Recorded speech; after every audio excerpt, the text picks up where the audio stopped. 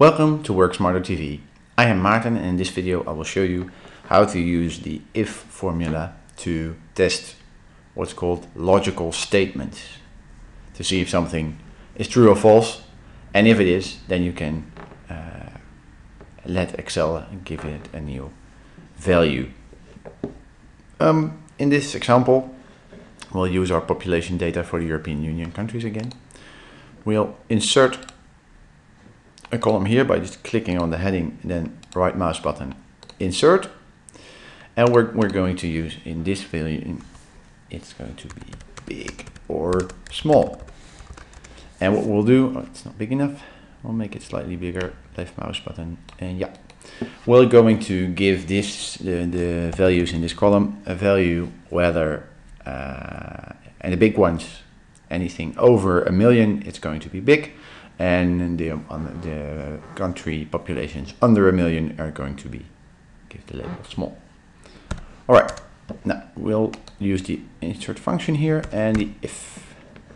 Go. Yes, there it is. If.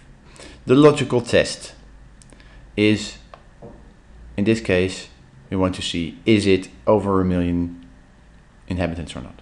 Is that one bigger than 1, 2, 3, 1, 2, 3, 1 million? If it is, we want to call it big. But if we want to have a text value, we should put brackets around it. Basic rule. You see, now it gets it. It's like, oh, okay. And if it's not big, then it's small. Click OK. And now we can just copy this. There we have it. Now, if we want to calculate how many small countries there are, we can say is COUNTIF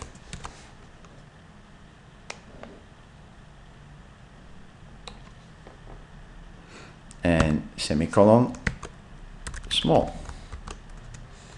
6 apparently. Yeah. Now what we can also do is we can make this a bit more complicated. Add another one. And we're going to do big, small, or very small. And we just start by copying the formula from here. Sorry. Copy, paste. And what we now can do, if we're going to add another if function here. We have the first part of the formula is the value, this value, no, is, we want to use it, is B5, is it bigger than 1 million? If it is, it's big. If it isn't, it's small. Well, what we're going to do, so we're going to add another if function. If it is bigger than 500,000, we get medium. Oh no, small, we said. If not, it is very small.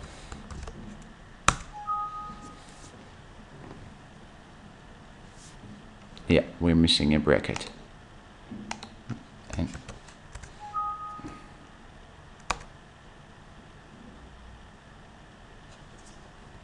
of course, we're missing a value here. Yeah. All right. And we're going to copy it.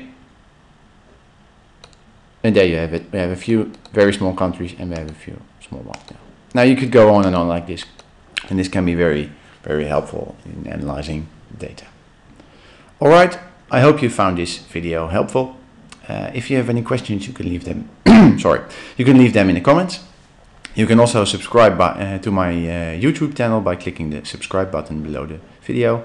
And if you want to receive email updates when I post new videos or receive tips and tricks for better using Microsoft Excel, you can click the button in the bottom right corner to go to my website worksmarter.tv and subscribe to my mailing list there. Alright, thank you for watching. See you next time. Bye bye.